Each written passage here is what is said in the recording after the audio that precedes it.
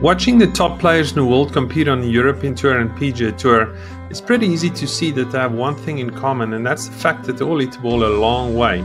But how important is it really to hit the ball a long way? So let's look at two different players on the tour, Mr. Long versus Mr. Long minus 30. So in other words, what is the advantage of a player on the PGA Tour that drives it 30 yards past the next player? Through strokes gained stats, we can actually quantify this advantage. So I looked at a golf course, about a typical golf course on a PGA Tour, 7,625 yards and 14 tee shots on the golf course. What would the advantage add up to for a player that hits it 30 yards past the next player?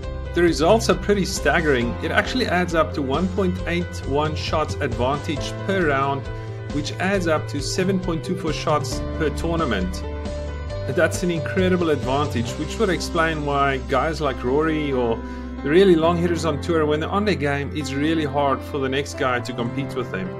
So if you have aspirations of playing on the PGA Tour, amongst all the skills that you need to acquire to get there, also make sure to work on increasing your driving distance.